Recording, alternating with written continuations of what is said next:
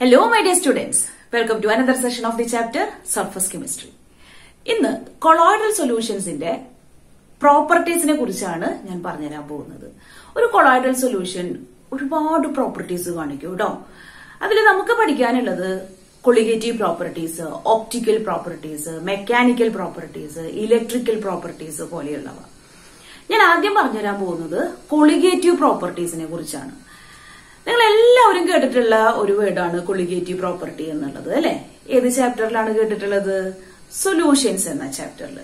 Colligative properties of a solution that actually depends upon the number of solute particles. പഠിച്ചിട്ടുള്ളതല്ലേ? നമ്മൾ ഇനി ഇവിടെ രണ്ട് സൊല്യൂഷൻസിനെ compare ചെയ്യാൻ പോവാണ്. ഒന്ന് ട്രൂ സൊല്യൂഷനും മറ്റൊന്ന് കൊളോയിഡൽ സൊല്യൂഷനും. ട്രൂ സൊല്യൂഷന്റെ കേസ് എടുത്തു കഴിഞ്ഞാൽ അതിലുള്ള പാർട്ടിക്കിൾസിന്റെ സൈസ് എന്ന് പറയുന്നത് വളരെ വളരെ വളരെ ചെറുതാണ്. അതുകൊണ്ട് തന്നെ ഒരു ട്രൂ സൊല്യൂഷനിൽ നമുക്ക് ഒരുപാട് സൊല്യൂട്ട് പാർട്ടിക്കിൾസിനെ കാണാൻ സാധിക്കും. നമ്പർ ഓഫ് പാർട്ടിക്കിൾസ് അവിടെ വളരെ കൂടുതലായിരിക്കും. എന്നാൽ ഒരു കൊളോയിഡൽ സൊല്യൂഷനിലേക്ക് വന്നു കഴിഞ്ഞാൽ ഇത്തരത്തിലുള്ള കുഞ്ഞു മോളിക്യൂളുകളൊക്കെ അഗ്രിഗേറ്റ് ചെയ്തിട്ടാണ് ഈ കൊളോയിഡ്സ് ഉണ്ടാവുന്നത് അല്ലെ?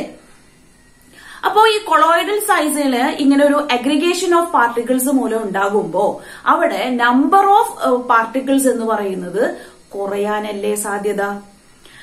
അങ്ങനെ കുറയാണെങ്കിൽ കൊളിഗേറ്റീവ് പ്രോപ്പർട്ടീസിന്റെ വാല്യൂ ഈ രണ്ട് സൊല്യൂഷൻസിനെ വെച്ച് കമ്പയർ ചെയ്യുമ്പോൾ ഏതിനായിരിക്കും കുറവ് വരുന്നുണ്ടാവുക? നമുക്ക് വളരെ ക്ലിയർ ആയിട്ട് പറയാം, അതൊരു കൊളോയിഡൽ സൊല്യൂഷന്റേതായിരിക്കും അല്ലെ? കൊളോയിഡൽ സൊല്യൂഷനിൽ since the number of particles are very less, the value of colligative properties also will be very small. ശരിയല്ലേ? അപ്പോ അത് ഒന്ന് നന്നായിട്ട് തന്നെ മനസ്സിലാക്കി പോകണം. Colligative properties, since the number of particles in the colloidal salt is less than the true solution, the value of colligative properties will be small. മനസ്സിലായല്ലോ? പിന്നെ അത് മാത്രമല്ല, മോളിക്കുലാർ മാസ് കൂടുന്നതിനനുസരിച്ച് കൊളിഗേറ്റീവ് പ്രോപ്പർട്ടി കുറയും എന്നുള്ളത് നമ്മൾ പഠിച്ചിട്ടുണ്ട് അല്ലെ? Molecular mass of the solute is inversely related to the colligative properties. അപ്പൊ ആ രീതിയിലും നമുക്ക് പറയാവുന്നതാണ്. കാരണം ഒരു കൊളോയിഡൽ സോൾ എന്നൊക്കെ പറയുമ്പോൾ അതിന്റെ മോളിക്കുലാർ മാസ് കുറച്ച് കൂടുതലായിരിക്കും, എസ്പെഷ്യലി സ്റ്റാർച്ച്, പ്രോട്ടീൻസ്, പോളിമേഴ്സ് ഇതുപോലെയുള്ള കൊളോയിഡുകളൊക്കെ വരുമ്പോൾ. അപ്പൊ ആ രീതിയിലും നമുക്ക് കമ്പാരിസൺ നടത്താം. മോളിക്കുലാർ മാസ് കൂടുമ്പോൾ കൊളിഗേറ്റീവ് പ്രോപ്പർട്ടീസ് എന്ന് പറയുന്നത് കുറയും. മോളിക്കുലാർ മാസ് കൂടുമ്പോൾ കൊളിഗേറ്റീവ് പ്രോപ്പർട്ടീസ് കുറയും എന്നുള്ള ഒരു കാര്യം കൂടി മനസ്സിലാക്കി പോക്കോളൂ. Okay. രണ്ടാമത്തേതാണ് optical properties. Optical properties എന്ന് പറയുമ്പോൾ തന്നെ നിങ്ങൾ മനസ്സിലാക്കണം, അത് ലൈറ്റ് ആയിട്ട് ബന്ധപ്പെട്ടിട്ടുള്ളതാണ്. ഓക്കെ. ഓപ്റ്റിക്കൽ പ്രോപ്പർട്ടീസിൽ നമുക്ക് പഠിക്കാനുള്ള ഒരു ഫിനോമിനൻ ആണ് ടിൻഡൽ ഇഫക്റ്റ്. പേര് ഓർത്തു വെച്ചോളണം, വളരെ ഇമ്പോർട്ടന്റ് ആണിത്. പേര് ഓർക്കണം, Tyndall effect. So what is Tyndall effect? The phenomenon of scattering of light by the colloidal particles is known as Tyndall effect. എന്താണ് Tyndall effect? It is the scattering of light by the colloidal particles. Light scatter ചെയ്ത് പോവുക. ആര് മൂലം? Colloidal particles മൂലം. ആ പ്രതിഭാസത്തിനെ പറയുന്നതാണ് Tyndall effect എന്ന് പറയുന്നത്. ഇതിന് ഉദാഹരണങ്ങൾ പറഞ്ഞു കഴിഞ്ഞാൽ നിങ്ങൾക്ക് വേഗം മനസ്സിലാവും. ഇപ്പൊ നമ്മളൊരു സിനിമ തിയേറ്ററിലേക്ക് പോയി, നല്ല അടച്ചിട്ട റൂമില് ഡാർക്കായിട്ട് ഇരിക്കുകയാണ്. ഇപ്പോ അവിടെ പെട്ടെന്നാണ് പ്രൊജക്ടറിൽ നിന്ന് ലൈറ്റ് വരുന്നത്. നിങ്ങൾക്ക് എല്ലാവർക്കും കാണാൻ സാധിക്കും ആ ലൈറ്റിന്റെ ഒരു പാത്ത്. ശരിയല്ലേ? ആ ലൈറ്റ് വരുന്ന വഴി എല്ലാവർക്കും കാണാൻ സാധിക്കും അല്ലെ? ആ ലൈറ്റ് വരുന്ന വഴിയാണ് നമ്മൾ ടിൻഡൽ കോൺ എന്ന് പറയുന്നത്. And that phenomenon is called the Tyndall effect. അവിടെ നമുക്ക് ആ പാത്ത് ഓഫ് ദ ലൈറ്റ് എന്ന് പറയുന്നത് വിസിബിൾ ആണല്ലോ. ആ ഒരു ഫിനോമിനെയാണ് എന്ത് പറയുന്നത്? ടിൻഡൽ ഇഫക്റ്റ് എന്ന് പറയുന്നത്. ഇപ്പൊ വേറൊരു എക്സാമ്പിൾ പറയുകയാണെങ്കിൽ, നമ്മൾ ഒരു ഡെൻസ് ഫോറസ്റ്റിൽ പോയി, ആ ഡെൻസ് ഫോറസ്റ്റിന്റെ ഇടയിൽ കൂടെ കുറച്ച് വെളിച്ചം കടന്നു വന്നാൽ എങ്ങനെയിരിക്കും? നമുക്ക് ശരിക്കും ആ വെളിച്ചം വരുന്ന പാത കാണാനായിട്ട് സാധിക്കും അല്ലേ? അല്ലേ? That is the Tyndall effect. ഇപ്പൊ വീട്ടില് അടച്ചിട്ട ഒരു റൂം, ജനൽവാതിലൂടെ ഒരു കുറച്ച് വെളിച്ചം ഇങ്ങനെ വരുന്നു. അപ്പൊ ആ പാത്ത് നമുക്ക് ശരിക്കും കാണാനായിട്ട് സാധിക്കും. ശരിയല്ലേ? That is the Tyndall effect. ഓർമ്മയുണ്ടാവുക. ഇത്തരം എക്സാമ്പിൾസ് ഒക്കെ നമ്മുടെ മനസ്സിലേക്ക് വന്നു കഴിഞ്ഞാൽ ഓട്ടോമാറ്റിക്കലി ടിൻഡൽ ഇഫക്റ്റ് പഠിച്ചു കഴിഞ്ഞു. അപ്പൊ what is Tyndall effect? It is the scattering of the light by the colloidal particles. അപ്പൊ ഇവിടെ colloidal particles എന്നൊക്കെ പറയുന്നത് ഈ സാധാരണ ഡസ്റ്റ് പാർട്ടിക്കിൾസ്, സ്മോക്ക് ഇതുപോലെയുള്ള പാർട്ടിക്കിൾസ് കൊണ്ടാണ് ഈ ടിൻഡൽ ഇഫക്റ്റ് കൂടുതലായിട്ട് കാണുന്നത്. അപ്പോ ടിൻഡൽ ഇഫക്റ്റിന്റെ ഡെഫിനിഷൻ പഠിച്ചു കഴിഞ്ഞു. ഇനി ഈ ഫിഗറിലേക്ക് ഒന്ന് ശ്രദ്ധിക്കൂ കേട്ടോ. ഇത് ലൈറ്റ് ആണ്. ഈ ലൈറ്റ് ഒരു ലെൻസിലൂടെ കടത്തിവിടുന്നു. ഈ ലെൻസിലൂടെ കടത്തിവിട്ടിട്ട് ഞാൻ ഇവിടെ ഒരു ബീക്കർ എടുത്തിട്ടുണ്ട്. ആ ബീക്കറിൽ ഒരു കൊളോയിഡൽ സൊല്യൂഷൻ ആണ് വെച്ചിട്ടുള്ളത്. ഈ കൊളോയിഡൽ സൊല്യൂഷൻ എന്ന് പറയുന്നത് let it be milk. Okay, പാല് എന്ന് പറയുന്നത് ഒരു കൊളോയിഡൽ സൊല്യൂഷൻ ആണ് അല്ലെ. ഓക്കെ, അപ്പോ ഈ കൊളോയിഡൽ സൊല്യൂഷനിലൂടെ നമ്മൾ വെളിച്ചം കടത്തിവിടുമ്പോ നമ്മൾ സാധാരണ പാലിന്റെ നിറം എന്താണ്? നമുക്ക് എല്ലാവർക്കും അറിയാം, നല്ല വെളുത്ത നിറമാണ് അല്ലെ. എന്നാൽ ഈ ഒരു കൊളോയിഡൽ സൊല്യൂഷൻ ലൈറ്റ് വരുന്ന പാതയിൽ നിന്ന് പെർപെൻഡിക്കുലർ ആയിട്ടാണ് ഒരാൾ ഒബ്സർവ് ചെയ്യുന്നതെങ്കിൽ, എന്താ ഞാൻ പറഞ്ഞത്? The beam of the light is observed to the right angles of this propagation of this light. അപ്പോ ലൈറ്റിന്റെ പ്രൊപ്പഗേഷൻ എന്ന് പറയുന്നത് ഇങ്ങനെ പോവുകയാണ്. ഇതാണ് അതിന്റെ പാത്ത്. നമ്മൾ ഒബ്സർവ് ചെയ്യുന്നത് എങ്ങനെയാണ്? ആ ഒരു പാത്തിന് പെർപെൻഡിക്കുലർ ആയിട്ട്, റൈറ്റ് ആംഗിൾ ആയിട്ടാണ് നമ്മൾ ഇതിനെ ഒബ്സർവ് ചെയ്യേണ്ടത്. ഇങ്ങനെ ഒബ്സർവ് ചെയ്യുമ്പോ ഈ ഒരു മിൽക്കിന്റെ നിറം അതൊരു റിഫ്ലക്റ്റഡ് ലൈറ്റിലാണ് നമ്മൾ ഇത് ഒരു മൈക്രോസ്കോപ്പിലൂടെ ഒബ്സർവ് ചെയ്യുന്നതെങ്കിൽ അതിന്റെ നിറം നമുക്കൊരു ബ്ലൂ കളറായിട്ട് കാണും. ഇനി അതല്ല, ട്രാൻസ്മിറ്റഡ് ലൈറ്റിലാണ് അത് ഒബ്സർവ് ചെയ്യുന്നതെങ്കിൽ അതിന്റെ നിറം റെഡ് ആയിട്ടാണ് കാണുന്നത്. ഓക്കെ, അപ്പൊ ഓർഡിനറി മിൽക്കിന്റെ കളർ നിങ്ങൾക്ക് അറിയാം, ഇറ്റ് ഈസ് വൈറ്റ്. എന്നാൽ reflected ലൈറ്റില് when we observe it through a microscope, we can observe it as a blue color. Transmitted light laanengil we can observe it as a red color. That's the difference. Okay, അപ്പോ അത് നിങ്ങൾക്ക് മനസ്സിലാവണം. ഇവിടെ Tyndall കോൺ എന്ന് എഴുതിയിട്ടുണ്ട്. ആ illuminated പാത്തിനെയാണ് Tyndall കോൺ എന്ന് നമ്മൾ പറയുന്നത്. ആ ലൈറ്റ് പോണ വഴിയാണ് അത് ടിൻഡൽ കോൺ. ഓക്കെ, അപ്പോ ഇത് കണ്ടിട്ട് എന്താണെന്ന് സംശയമൊന്നും വേണ്ട, അത് ഇലുമിനേറ്റഡ് ലൈറ്റിന്റെ പാത്താണെന്നുള്ളത് കേട്ടോ. അപ്പോ ഇവിടെ കാണിച്ചിട്ടുള്ളത് ഈ ബീക്കറിൽ ഒരു കൊളോയിഡൽ പാർട്ടിക്കിളിന്റെ സ്കാറ്ററിംഗ് ആണ്. അതായത് ഇവിടെ നിന്ന് വരുന്ന വെളിച്ചത്തിനെ ആ ഒരു പാർട്ടിക്കിള് അബ്സോർബ് ചെയ്തിട്ട് പല ഡയറക്ഷനിലേക്ക് അത് എമിറ്റ് ചെയ്യുന്നതാണ് ഈ കാണിച്ചിട്ടുള്ളത്. ഇങ്ങനെ എമിഷൻ നടക്കുന്നത് വഴി അതിന്റെ ഉള്ളിൽ ഒരു സ്കാറ്ററിംഗ് ഓഫ് പാർട്ടിക്കിൾസ് ആണ് ഉണ്ടാവുക. അതായത് spreading of this colloidal particles, അതാണ് ഇവിടെ ഉണ്ടാവുന്നത് കേട്ടോ. ഒരു മാർക്കിന്റെ ചോദ്യമാണ് എന്താണ് ടിൻഡൽ ഇഫക്റ്റ് എന്ന് ചോദിക്കാം, അല്ലെങ്കിൽ എന്തുകൊണ്ടാണ് ടിൻഡൽ ഇഫക്റ്റ് കാണുന്നത്. അപ്പോ ടിൻഡൽ ഇഫക്റ്റ് എന്താണെന്ന് ചോദിച്ചു കഴിഞ്ഞാൽ you can write this definition. ഇനി എന്തുകൊണ്ടാണെന്ന് ചോദിച്ചു കഴിഞ്ഞാൽ it is due to the scattering of light by the colloidal particles. That's the answer. Now what are the conditions for tyndall effect? ഈ ടിൻഡൽ ഇഫക്റ്റ് ഒക്കെ നടക്കണം എന്ന് വെച്ച് കഴിഞ്ഞാൽ രണ്ട് കണ്ടീഷൻസ് ഉണ്ട്. ആ ഒരു കണ്ടീഷൻസ് ഒബേ ചെയ്തിട്ടുണ്ടെങ്കിൽ മാത്രമാണ് ഈ ഒരു ടിൻഡൽ ഇഫക്റ്റ് പോസിബിൾ ആവുക. അത് ഏതൊക്കെയാണ്? ഫസ്റ്റ് കേസ് പറയുന്നത് the diameter of the dispersed particles is not much smaller than the wavelength of the light used. Diameter of the dispersed particles എന്ന് വെച്ച് കഴിഞ്ഞാൽ the size of the particles which is present in the dispersed phase. Dispersed ഫേസിലുള്ള particles ആണ് ആ dispersion മീഡിയത്തിൽ ഇങ്ങനെ disperse ചെയ്ത് കിടക്കുന്നത് അല്ലെ.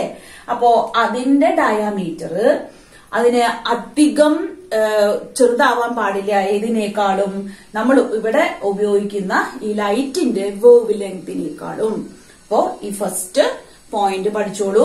The diameter of the dispersed particles is not much smaller than the wave length of the light used. ഇനി രണ്ടാമത്തെ പറയുന്നത് എന്താ? The refractive indices of both the dispersed face and the dispersion medium should be of large difference. Dispersed ഫേസിന്റെയും dispersion മീഡിയത്തിന്റെയും refractive indices എന്ന് പറയുന്നതിന് അവരുടെ മാഗ്നിറ്റ്യൂഡില് വലിയൊരു difference ഉണ്ടായിരിക്കണം, അവരുടെ വാല്യൂസില് വലിയൊരു ഡിഫറൻസ് ഉണ്ടായിരിക്കണം. എങ്കിൽ മാത്രമാണ് ഈ ഒരു ടിൻഡൽ ഇഫക്റ്റ് കാണാൻ സാധിക്കുക. So these are the two conditions for this tyndall effect. Okay. ഇനി tyndall effect എന്ന ഈ ഒരു ഫിനോമിനൻ വെച്ചിട്ട് ഒരു ഇൻസ്ട്രുമെന്റ് ഉണ്ടാക്കിയിട്ടുണ്ട്. അതിന്റെ പേര് എന്താന്ന് ചോദിക്കാം. അപ്പോ ഓർത്തു വെച്ചോളൂ, അതൊരു അൾട്രാ മൈക്രോസ്കോപ്പ് ആണ് കേട്ടോ. tyndall effect ഫിനോമിനൻ വെച്ചിട്ട് ഉണ്ടാക്കിയ ഡിവൈസിന്റെ പേരെന്താണ് എന്ന് ചോദിച്ചു കഴിഞ്ഞാൽ എന്താണ് ഉത്തരം? Ultra microscope. സിഗ്മോണ്ടി എന്ന ഒരു സയന്റിസ്റ്റ് ആണ് ഇത് കണ്ടുപിടിച്ചത്. സിഗ്മോണ്ടി ഇൻ 1903. മറക്കരുത്, ഒരു മാർക്കിന്റെയോ അല്ലെങ്കിൽ നമുക്ക് ഇങ്ങനെ മൾട്ടിപ്പിൾ ചോയ്സ് ക്വസ്റ്റ്യൻസ് ഒക്കെ വരുമ്പോ അവിടെ നമുക്ക് വരാവുന്ന ഒരു ചോദ്യമാണ് ഏത് ഡിവൈസ് ആണ് tyndall ഇഫക്റ്റ് വെച്ചിട്ട് ഉണ്ടാക്കിയിട്ടുള്ളത്. അപ്പൊ ഇനി മറക്കില്ലല്ലോ, എന്താ അതിന്റെ പേര്? Ultra microscope. ഓക്കെ, ഇനി മൂന്നാമത്തെ പ്രോപ്പർട്ടി എന്താണ്? Mechanical properties. ആ മെക്കാനിക്കൽ പ്രോപ്പർട്ടീസിൽ വരുന്നതാണ് ബ്രൗണിയൻ മൂവ്മെന്റ്. പേര് വളരെ ഇമ്പോർട്ടന്റ് ആണ്, ഒരു മാർക്കിന്റെ ക്വസ്റ്റ്യൻ ആണ്. എന്താണ് ബ്രൗണിയൻ മൂവ്മെന്റ്? ഇങ്ങനെ ഒരു പേര് വരാൻ കാരണം ഇംഗ്ലീഷ് ബോട്ടണിസ്റ്റ് ആയിട്ടുള്ള റോബർട്ട് ബ്രൗൺ ഒരിക്കല് കുറച്ച് പോളൻ ഗ്രെയിൻസ് വെള്ളത്തിലിട്ടിട്ട് ആ പോളൻ ഗ്രെയിൻസിന്റെ മൂവ്മെന്റ് ഒരു മൈക്രോസ്കോപ്പിലൂടെ അദ്ദേഹം നോക്കുകയുണ്ടായി. അദ്ദേഹത്തിന് മനസ്സിലായ ഒരു കാര്യം, ഈ പോളൻ ഗ്രെയിൻസ് സിഗ്സാഗ് മോഷനിൽ വളരെ കണ്ടിന്യൂസ് ആയിട്ട് ഇങ്ങനെ മൂവ് ചെയ്തുകൊണ്ടിരിക്കുന്നതായിട്ടാണ് അദ്ദേഹം ശ്രദ്ധിച്ചത്. കൊളോയിഡൽ സൊല്യൂഷനിലുള്ള ഡിസ്പേഴ്സ്ഡ് ഫേസിലുള്ള പാർട്ടിക്കിൾസിന്റെ മൂവ്മെന്റും ഇതേ രീതിയിൽ തന്നെയാണ് കണ്ടെത്തിയിട്ടുള്ളത്. അതായത് കൊളോയിഡൽ പാർട്ടിക്കിൾസ് മൂവ് ചെയ്യുന്നത് ഒരു സിഗ്സാഗ് മോഷനിലാണ്. അത് കണ്ടിന്യൂസ് ആയിട്ടാണ്, റാപ്പിഡ് ആയിട്ടാണ് പോകുന്നത്, വളരെ വേഗത്തില് കണ്ടിന്യൂസ് ആയിട്ട്. എന്നാൽ സിഗ്സാഗ് മോഷനിലാണ് പാർട്ടിക്കിൾസ് മൂവ് ചെയ്യുന്നത്. അപ്പൊ കൊളോയിഡൽ സൊല്യൂഷൻസിന് ആ രീതിയിലുള്ള മൂവ്മെന്റ് ഉണ്ടായതുകൊണ്ടാണ് ബ്രൗണിയൻ മൂവ്മെന്റ് എന്ന് പേര് വന്നിട്ടുള്ളത്. അത് റോബർട്ട് ബ്രൗൺ എന്ന ബൊട്ടാനിസ്റ്റിന്റെ ഒരു ബഹുമാനാർത്ഥം കൊടുത്തിട്ടുള്ളതാണ് ഇങ്ങനൊരു പേര്. ഇനി ഇതാണ് ഈ സിഗ്സാഗ് മോഷൻ കൊണ്ട് ഉദ്ദേശിക്കുന്നത് കേട്ടോ. അതായത് ഇത് ഒരു പാർട്ടിക്കിള് അത് മറ്റൊരു പാർട്ടിക്കിൾ ആയിട്ട് കൊളൈഡ് ചെയ്തു, ഇവിടെ നിന്ന് വേറൊരു പാർട്ടിക്കിളിലേക്ക് പോയി, അങ്ങനെ ഒരു സിഗ്സാഗ് ആയിട്ടുള്ള ഒരു മൂവ്മെന്റ് ആണ് ഇതിൽ കാണുന്നത്. ക്ലിയർ ആയല്ലോ? So what is Brownian movement? The continuous zigzag movement of the colloidal particles is called Brownian movement. വളരെ ഈസിയാണ്, ഒരു മാർക്കിന്റെ ചോദ്യമൊക്കെ എത്ര സിമ്പിൾ ആണെന്ന് നോക്കൂ. എന്താണ് ബ്രൗണിയൻ മൂവ്മെന്റ്? എന്താ എഴുതേണ്ടത്? Continuous zigzag movement of this colloidal particles. Actually zigzag movement ആർക്കാണുള്ളത്? The particles of the dispersed face. Dispersed ഫേസിലുള്ള particles ആണ് ഈ രീതിയിൽ സിഗ്സാഗ് മോഷനിൽ പോകുന്നത്. ഓക്കെ, ഇനി എന്തുകൊണ്ടാണ് ബ്രൗണിയൻ മൂവ്മെന്റ് വരുന്നതെന്ന് ചോദിച്ചേക്കാം. ഇപ്പൊ tyndall ഇഫക്റ്റ് എന്തുകൊണ്ടാണെന്ന് ചോദിച്ച പോലെ എന്തുകൊണ്ടാണ് ബ്രൗണിയൻ മൂവ്മെന്റ് ഉണ്ടാവുന്നത്? It is due to the unequal bombardment of the particles by the molecules of the dispersion medium. Dispersion മീഡിയത്തിലുള്ള മോളിക്യൂളുകള് dispersed ഫേസിലുള്ള മോളിക്യൂളുകളായിട്ട് bombard ചെയ്യുക.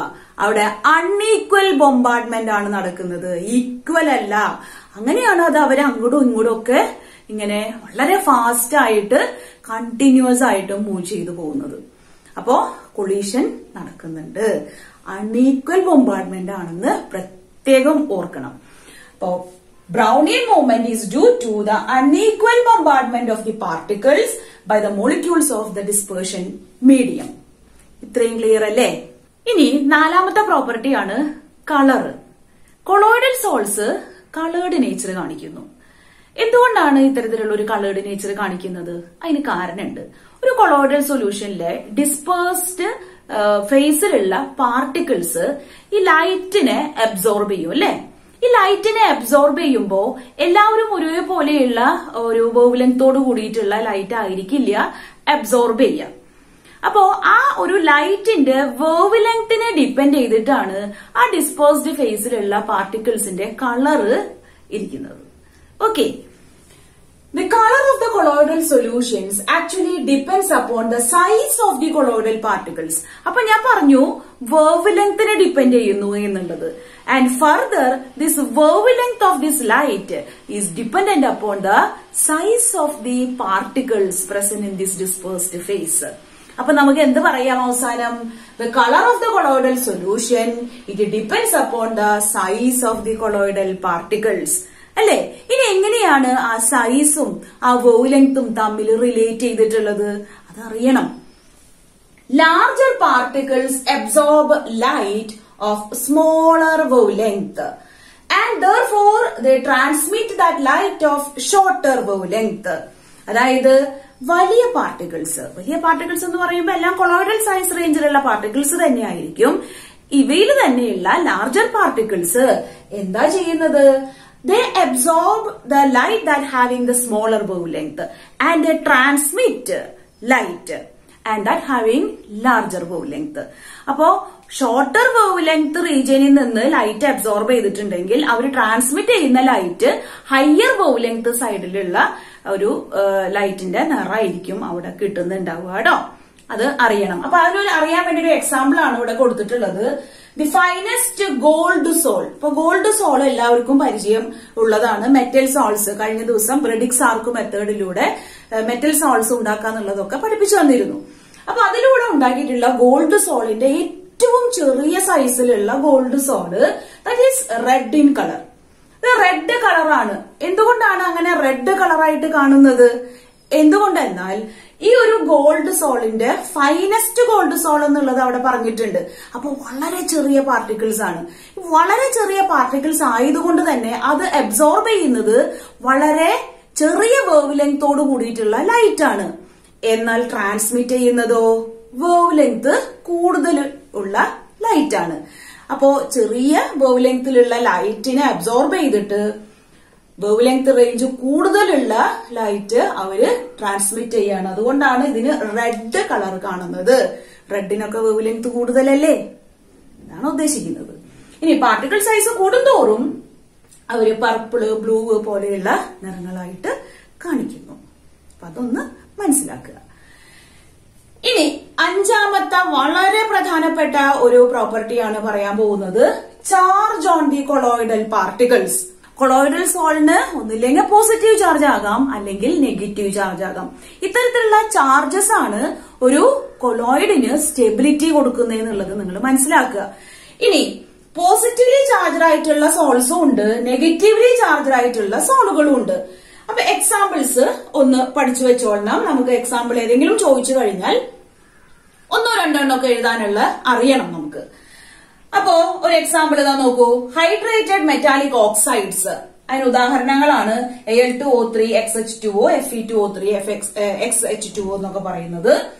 പിന്നെ ചില ഇൻഡിക്കേറ്റേഴ്സ് ആണ് ബേസിക് ഡൈ സ്റ്റഫ്സ് ആയിട്ടുള്ള methylene blue soul. Methylene blue എന്ന് പറയുന്നത് ഒരു indicator ആയിട്ട് ആക്ട് ചെയ്യുന്നതാണ് മെത്തിലീൻ ബ്ലൂ സോൾ.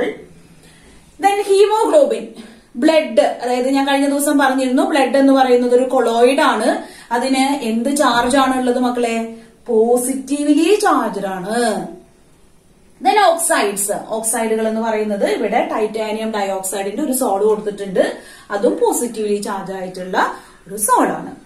ഇനി നെഗറ്റീവ്ലി ചാർജ്ഡ് സോള്, അതിന് എക്സാമ്പിൾസ് ആണ് മെറ്റൽ സോൾസ്.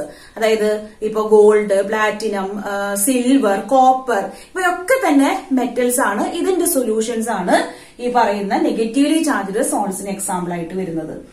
പിന്നെ ചില മെറ്റാലിക് സൾഫൈഡുകളായിട്ടുള്ള ആർസീനിയം സൾഫൈഡ്, ആന്റിമണി സൾഫൈഡ്സ് ഒക്കെ. ദെൻ ആസിഡ് ഡൈസ്റ്റഫ്സ് ആയിട്ടുള്ള ഇയോസിൻ, കോങ്കോ റെഡ് സോൾ. ഇതൊക്കെ ഓരോ പേരുകള് ഒന്ന് നോട്ട് ചെയ്ത് വെക്കുക. പിന്നെ solutions of starch, gum, gelatin, clay, charcoal ഇതൊക്കെ തന്നെ നെഗറ്റീവ്ലി ചാർജ്ഡ് സോളുകളാണ് എന്നുള്ളത് മനസ്സിലാക്കണം. നമ്മളിപ്പോൾ ഡിഫറെന്റ് ചാർജസ് ആയിട്ടുള്ള കൊളോയിഡൽ പാർട്ടിക്കിൾസിനെ പരിചയപ്പെട്ടു കഴിഞ്ഞു അല്ലെ? ഇനി what is the cause of this charges on colloidal particles? എന്തൊക്കെയാണ് അതിന്റെ റീസൺസ്? 3 റീസണുകളാണ് മെയിൻ ആയിട്ടുള്ളത്. എന്തൊക്കെയാണ് മക്കളെ? First one, electron capture by Sol particles during electrodispersion of metals. Electrodispersion of metals നമ്മൾ പഠിച്ചത് എവിടെയാണ്? ബ്രിഡിക്സ് ആർക്ക് മെത്തേഡില് മെറ്റൽ സോൾസ് എങ്ങനെ പ്രിപ്പയർ ചെയ്യാം എന്നുള്ള ഒരു കാര്യം നമ്മൾ പഠിച്ചിരുന്നു. അവിടെ electron capture by soul particles takes place. ഇത്തരത്തിലുള്ള ഒരു ഇലക്ട്രോൺ ക്യാപ്ചർ നടക്കുന്നത് കൊണ്ട് ആ മെറ്റൽ സോൾസിന് ഒരു നെഗറ്റീവ് ചാർജ് ആണ് കിട്ടുന്നത്. ഓക്കെ, ഇനി രണ്ടാമത്തത് due to the preferential absorption of ions from solutions. Peptisation എന്ന ഒരു ഭാഗം എടുത്തപ്പോ ഞാൻ ഈ ഒരു പ്രിഫറൻഷ്യൽ അബ്സോർപ്ഷനെ കുറിച്ച് പറഞ്ഞു തന്നിരുന്നു. ഇനി മൂന്നാമത്തതാണ് due to the formation of electrical double layer. അപ്പോ ഇലക്ട്രിക്കൽ ഡബിൾ ലെയറിനെ കുറിച്ചാണ് ഇനി നമ്മൾ പഠിക്കാൻ പോകുന്നത്. അപ്പൊ ഈ മൂന്ന് കാരണങ്ങളാണ് ഈ ഒരു കൊളോയിഡൽ പാർട്ടിക്കിൾസിന് ചാർജ് ഉണ്ടാക്കുന്നത്. അതൊന്ന് പഠിക്കണം. ഇനി ഞാൻ ഒന്ന് രണ്ട് എക്സാമ്പിൾസ് ഇവിടെ എഴുതിയിട്ടുണ്ട്. ഈ മൂന്നെണ്ണത്തിലേക്ക് വെച്ചിട്ട് പ്രധാനപ്പെട്ട ഒരു കാരണമാണ് due to the preferential absorption of ions from solutions എന്നുള്ളത്. അപ്പൊ നമുക്ക് നോക്കാം അതിനോട് റിലേറ്റ് ചെയ്ത് വരുന്ന examples എന്തൊക്കെയാണെന്നുള്ളത്. Ferric chloride, whenever it is added to excess of hot water, Fe2O3XH2O is formed. അതായത് ഹൈഡ്രേറ്റഡ് അയൺ ഓക്സൈഡ് ഫോം ചെയ്യുന്നുണ്ട്. And this hydrated iron oxide is A positively charged soul. Y? എന്തുകൊണ്ടാണ് അത് positively charged soul ആയി മാറിയത്? Because this hydrated ferric oxide, it absorb Fe+3 from this FeCl3. FeCl3 Fe+3 അയോണുകളെയാണ് ഇത് absorb ചെയ്യുന്നത്. അതുകൊണ്ട് ഇതിനൊരു positive charge ആയിട്ടുള്ള ഒരു സോൾ ആയിട്ട് മാറുന്നു. Fe+3 എന്ന് പറയുമ്പോൾ ഒരു പോസിറ്റീവ് ചാർജ് അല്ലേ? അതുകൊണ്ടാണ് ഇവിടെ ഇങ്ങനെ പോസിറ്റീവ്ലി ചാർജ് സോൾ ആയിട്ട് മാറിയിട്ടുള്ളത് കേട്ടോ. ഇനി വേറൊരു എക്സാമ്പിൾ നോക്കൂ. FeCl3 is added to NaOH, a negatively charged solid is obtained. അപ്പോ FeCl3 NaOH ലേക്ക് ആഡ് ചെയ്യുമ്പോഴും നമുക്ക് കിട്ടുന്നത് ഹൈഡ്രേറ്റഡ് ആയിട്ടുള്ള ഫെറിക് ഓക്സൈഡ് തന്നെയാണ്. പക്ഷേ ഇവിടെ എന്ത് ചാർജ് ആണ് ആ സോളിനുള്ളത്? നെഗറ്റീവ് ചാർജ് ആണ്. വൈ? കാരണം ഈ ഒരു സോള് അബ്സോർബ് ചെയ്തത് സോഡിയം ഹൈഡ്രോക്സൈഡിലുള്ള OH- OH- എന്ന് പറയുമ്പോൾ അത് നെഗറ്റീവ് ചാർജ് അല്ലേ മക്കളെ? അതുകൊണ്ടാണ് ഈ Fe2O3XH2O നെഗറ്റീവ്ലി ചാർജ് സോള് കിട്ടി എന്ന് പറയുന്നത്. ഇമ്പോർട്ടന്റ് ആണ് കേട്ടോ. എക്സാമ്പിൾസ് ചോദിക്കാറുള്ളതാണ് എക്സാമിന്. ഇനി മറ്റൊരു എക്സാമ്പിൾ നോക്കൂ. When silver nitrate is added to potassium iodide solution. Here silver nitrate is the dispersed phase and the potassium iodide is the dispersion medium. And when these two combines, we will get a product called silver iodide, which is a colloid. And this silver iodide, it absorb the iodide ions from this potassium iodide solution. Iodide ion എന്ന് പറയുമ്പോൾ അതിന് negative charge ആണ്. അതുകൊണ്ട് ഈ ഒരു colloidal സോളിന് എന്ത് charge ആയിരിക്കും ഉണ്ടായിരിക്കുക? നിങ്ങൾ പറയൂ, എന്ത് ചാർജ് ആയിരിക്കും ഉണ്ടായിരിക്കുക? It will be a negatively charged salt. Okay, ഇതേപോലെ തന്നെ when potassium iodide is added to silver nitrate solution, product called silver iodide is formed. But here silver iodide absorb Ag+ ions from the silver nitrate solution. അപ്പോ Ag+ എന്ന് പറയുമ്പോ അതിന് എന്ത് charge ആയിരിക്കും മൊത്തം ആ സോളിന് വരുന്നുണ്ടാവുക? പോസിറ്റീവ്ലി ചാർജ്ഡ് സോൾ ആയിരിക്കും. മനസ്സിലായോ? അതായത് ഇവിടെ ഒരു കൊളോയിഡൽ സോളിന് ചുറ്റും ഇവിടെ ഇങ്ങനെ പോസിറ്റീവ് ചാർജ് ആയിട്ടുള്ള സിൽവർ ഇങ്ങനെ അറ്റാച്ച് ചെയ്ത് നിൽക്കുന്നുണ്ടാവും. ഇതുപോലെ നമ്മളൊരു കൊളോയിഡൽ സൊല്യൂഷൻ മൊത്തമായിട്ട് എടുത്തു കഴിഞ്ഞാൽ ഇവിടെ ഇങ്ങനെയുള്ള കുറെ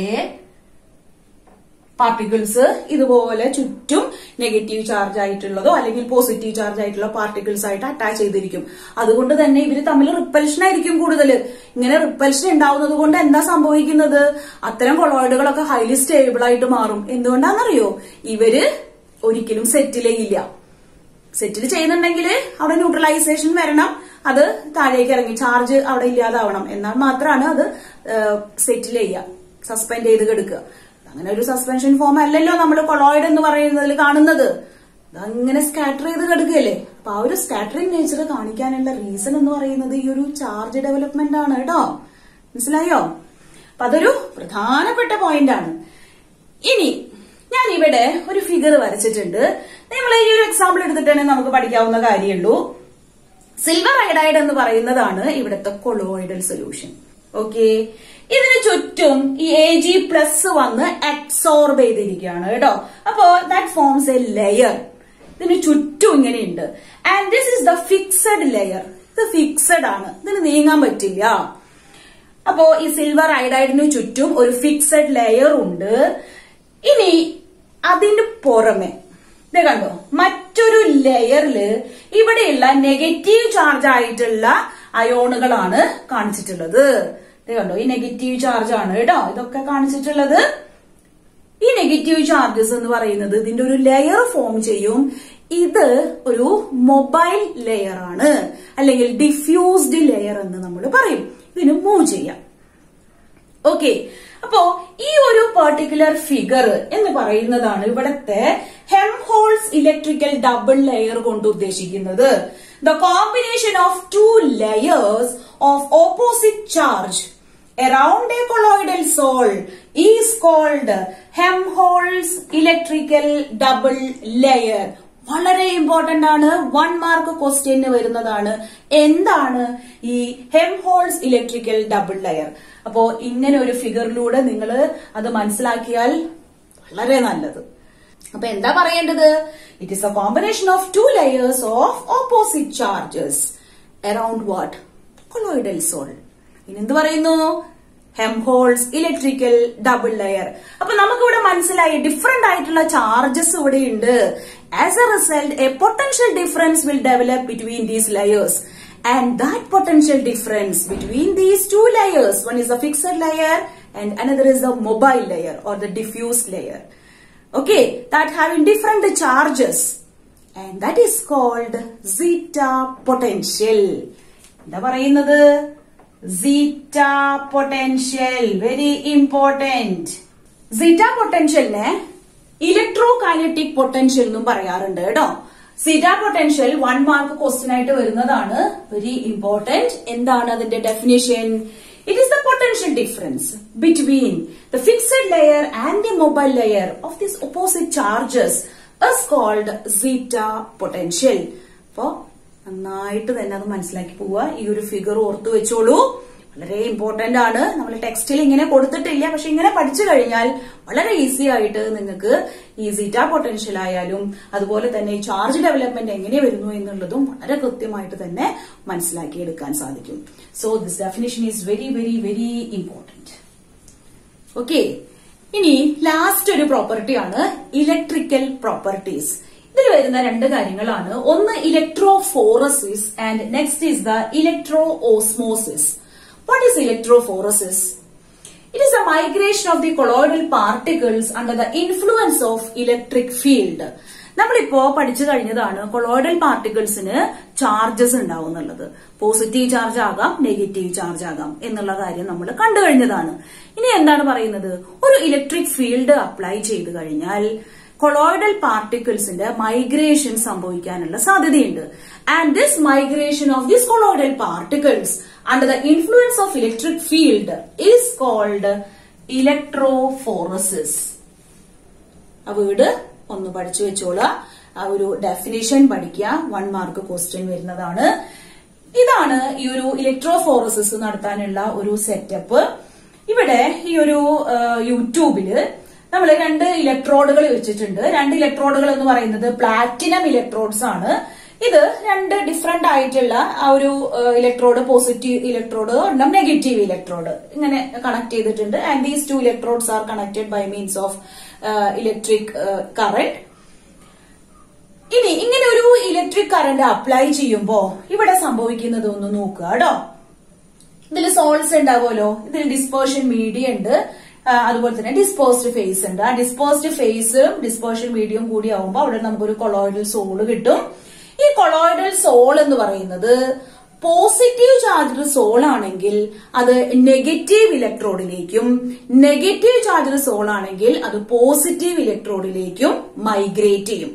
ഓക്കെ, അതാണ് ഇവിടെ ഉദ്ദേശിക്കുന്നത്. Just the migration of this colloidal particles. ഏത് ചാർജ് ആണോ ഇതിന്റെ ഉള്ളിലുള്ള കൊളോയിഡൽ സോളിനുള്ളത് അതിന് ഓപ്പോസിറ്റ് ആയിട്ടുള്ള ഇലക്ട്രോഡിലേക്കായിരിക്കും ഇവര് യാത്ര ചെയ്യാം. ഓക്കെ, അപ്പോ ഇവിടെ ഞാനൊരു നെഗറ്റീവ് സോളാണ് കാണിച്ചിട്ടുള്ളത്. അത് പോകുന്നത് ഒരു പോസിറ്റീവ് ഇലക്ട്രോഡിലേക്കാണ്. അതിന്റെ മൂവ്മെന്റ് ആണ് ഈ കാണിച്ചിട്ടുള്ളത് കേട്ടോ. ഡിസ്പേർഷൻ മീഡിയം ഉണ്ട്, കൊളോയിഡൽ സോൾ ഉണ്ട്, and these are the platinum electrodes. ഇനി ഈ ഒരു പ്ലാറ്റിനം ഇലക്ട്രോഡിന്റെ സർഫസിൽ നോക്കിക്കഴിഞ്ഞാൽ നിങ്ങൾക്ക് മനസ്സിലാവും ഈ ഓരോ കൊളോയിഡൽ സോളുകൾ വന്ന് അഡ്സോർബ് ചെയ്തിരിക്കുന്നതാണ് ഈ കാണിച്ചിട്ടുള്ളത് കേട്ടോ. ഈ പ്ലാറ്റിനം ഇലക്ട്രോണിൽ വന്ന് അഡ്സോർബ് ചെയ്ത് കഴിഞ്ഞാൽ ഇവർക്ക് ചാർജ് ഇല്ലാതാവുകയാണ് ചെയ്യുന്നത്. അപ്പൊ ആക്ച്വലി അവിടെ സംഭവിക്കുന്നത് precipitation ഓഫ് കൊളോയിഡൽ പാർട്ടിക്കിൾസ് ആണ്. എന്താണ്? The process of settling of colloidal particles takes place here, and this process is called coagulation or precipitation. ഒരു കൊളോയിഡൽ സോളിനെ എങ്ങനെ precipitate ആയിട്ട് മാറ്റുന്നു, ആ പ്രോസസ്സിന് എന്ത് പറയുന്നു? അത് ഇമ്പോർട്ടന്റ് ആണ്. നമ്മൾ പെപ്റ്റൈസേഷൻ പഠിച്ചിരുന്നു, ഒരു പ്രസിപ്പിറ്റേറ്റിനെ എങ്ങനെ കൊളോയിഡൽ സോൾ ആക്കാന്നുള്ളത്. ഇവിടെ നമ്മൾ പഠിക്കുന്നു ഒരു കൊളോയിഡൽ സോളിനെ എങ്ങനെ പ്രസിപ്പിറ്റേറ്റ് ആക്കാം എന്നുള്ളത്. അപ്പോ what is the process called? coagulation. It is a process of settling of colloidal particles. That is called coagulation or precipitation. മറക്കരുത് കേട്ടോ. ഇനി മറ്റൊരു പ്രോസസ്സാണ് electroosmosis. And what is electroosmosis? It is a migration of the dispersion medium under the influence of electric field. ഏതെങ്കിലും കാരണവശാൽ dispersed ഫേസിന്റെ ഒരു passage block ചെയ്ത് പോയി കഴിഞ്ഞാൽ, അല്ലെങ്കിൽ അവിടെ നിന്നൊരു തടസ്സം വന്നു കഴിഞ്ഞാൽ ഡിസ്പേർഷൻ മീഡിയം ആ ഓരോ ഇലക്ട്രോഡുകളിലേക്ക് നീങ്ങാനായിട്ട് തുടങ്ങും. ഇതുപോലെ ഡിസ്പേർഷൻ മീഡിയത്തിലും ചാർജസ് ഉണ്ടാവും. അപ്പോ ഈ ഡിഫറന്റ് ചാർജ് ആയിട്ടുള്ള ഇലക്ട്രോഡുകളിലേക്ക് ഡിസ്പേർഷൻ മീഡിയം പാസ് ചെയ്യും. മനസ്സിലായോ? അപ്പോ ആ ഒരു പ്രോസസ്സിനെയാണ് എന്ത് പറയുന്നത്? Electro osmosis. അപ്പൊ മനസ്സിലാക്കുക, കൊളോയിഡൽ പാർട്ടിക്കിൾസിന്റെ മൈഗ്രേഷൻ ഇലക്ട്രോഫോറസിസിലൂടെ നമ്മൾ പറയുന്നു. ഇവിടെ ഡിസ്പേർഷൻ മീഡിയത്തിന്റെ മൈഗ്രേഷൻ ആണ് ഇലക്ട്രോ ഓസ്മോസിസിലൂടെ പറയുന്നത്. That's the difference. ഓക്കെ, അപ്പോ ഇതാണ് നമ്മുടെ ഇന്നത്തെ ടോപ്പിക്. ഒരുപാട് ഇമ്പോർട്ടന്റ് ആയിട്ടുള്ള കാര്യങ്ങളാണെന്ന് ഞാൻ പറഞ്ഞു തന്നിട്ടുള്ളത്. പരീക്ഷയ്ക്ക് ഒരു 2-3 മാർക്ക് ചോദ്യങ്ങൾക്കുള്ള സ്കോപ്പ് ഇന്നത്തെ പാഠഭാഗത്തു നിന്നുണ്ട്. ഓക്കെ, ആരും ഒരു കാരണവശാലും ഇതിലത്തെ ഒന്നും വിട്ട് കളയരുത്. എല്ലാം ഇമ്പോർട്ടന്റ് ആണ്. അതിൽ തന്നെ ഏറ്റവും ഇമ്പോർട്ടന്റ് എന്ന് പറയാനായിട്ടുള്ളത് ഒന്ന് ടിൻഡാൽ ഇഫക്റ്റ്, ഒന്ന് ബ്രൗണിയൻ മൂവ്മെന്റ്. വളരെ ഈസിയാണ് പഠിക്കാനായിട്ട്. പിന്നെ വരുന്നതാണ് സീറ്റ potential. Okay, charges, colloidal സോളുകൾക്ക് charges ഉണ്ടാവുന്നതിന്റെ base ചെയ്തിട്ട് പറയുന്നത് സീറ്റ പൊട്ടൻഷ്യൽ. ആ ഹെംഹോൾസ് ഇലക്ട്രിക്കൽ ഡബിൾ ലെയർ ഒക്കെ ഓർത്തു വെക്കണം. ഓക്കെ, ഇനി അടുത്ത ക്ലാസ്സിൽ കൊയാഗുലേഷൻ എങ്ങനെ നടത്താമെന്നുള്ള ഡിഫറെന്റ് മെത്തേഡ്സ് ആണ് പറഞ്ഞുതരാൻ പോകുന്നത്. അപ്പോ അടുത്ത ക്ലാസ്സിലേക്ക് വരുമ്പോഴേക്കും ഇന്ന് ഞാൻ പഠിപ്പിച്ചു തന്ന എല്ലാ കാര്യങ്ങളും ഓർമ്മയുണ്ടാവണം. ഓക്കെ, ഇന്നത്തെ ക്ലാസ് ഞാൻ ഇവിടെ അവസാനിപ്പിക്കുകയാണ്. So thank you for watching.